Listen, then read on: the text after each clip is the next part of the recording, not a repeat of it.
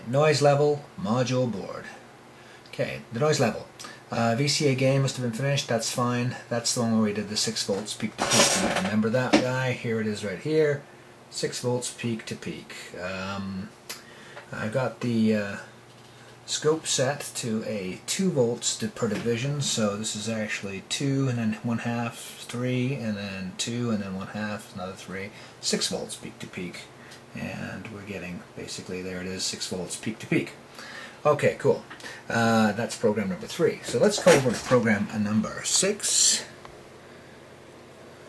So I'll just select that. And, what do we got? We got a lot of noise. Now this noise right now is reading about, if you take a look at its absolute maximum, it's, well, 8 volts peak to peak. And take a look there, that's kind of roughly what's being calculated, 9 to 10. That's because it's noise, has a lot to do with it.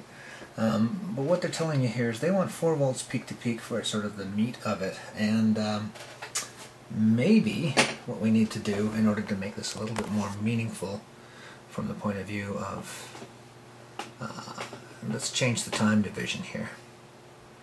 So change the time division. Let's make it 2. Let's make it 4. Okay. Now the time division is more compressed.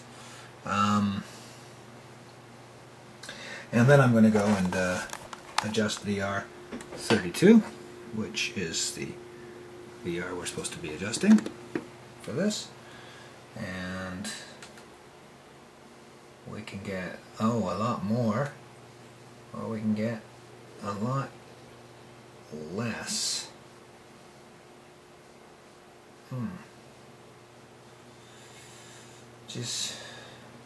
That's the thing about the scope here.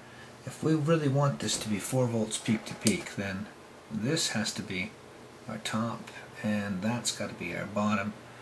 And okay, I guess I can sort of see that. Certainly anything larger than that was pretty crazy. So we're going to have to just go with this and then we're going to move on. So next up, it's the pulse width modulation.